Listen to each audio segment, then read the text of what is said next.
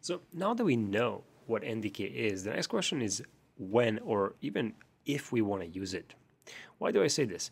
Well, an average Java developer, when writing application code, is going to be generally more productive than an average C++ developer.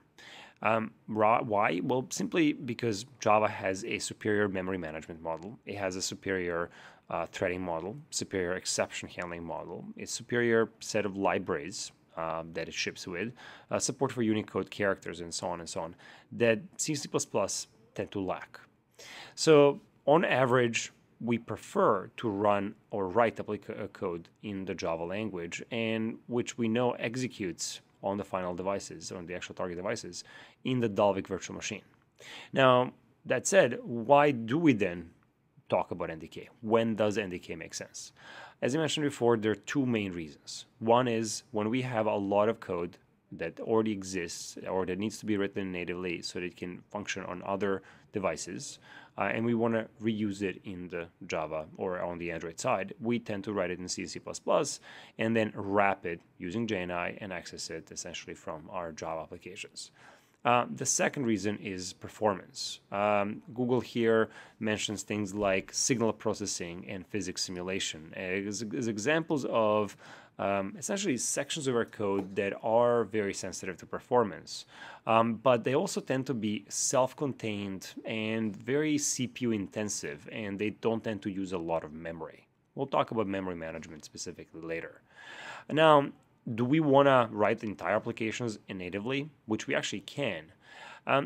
We typically don't for a couple of reasons. One is, as of Froyo, so API level 9, or I should say 8, Android ships with the just-in-time compiler, which is part of the Dalvik virtual machine. This compiler does a pretty decent job of identifying parts of our code base, that code base written in Java, that can benefit from essentially on-the-fly optimizations and caching, so that if that code base needs to execute very frequently, we can essentially compile it at runtime into native code, and then next time around execute it as native code. This is not something that's unique to Android or the Dalvik virtual machine. Of course, it's been around the block, if you will, even in the Java land for a very, very, very long time. But it certainly means that the performance advantages that the NDK once had over just unoptimized interpreted Java code that essentially runs as Dalvik code have somewhat faded.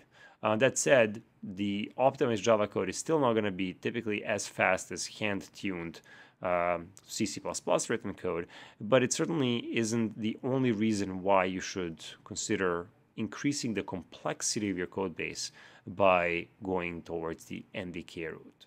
Now, the framework that Android provides is for us to write parts of our application natively and then wrap those parts and by a skeleton written in Java, or to essentially using something called native activity, implement an entire application simply in C and C++ with no Java whatsoever.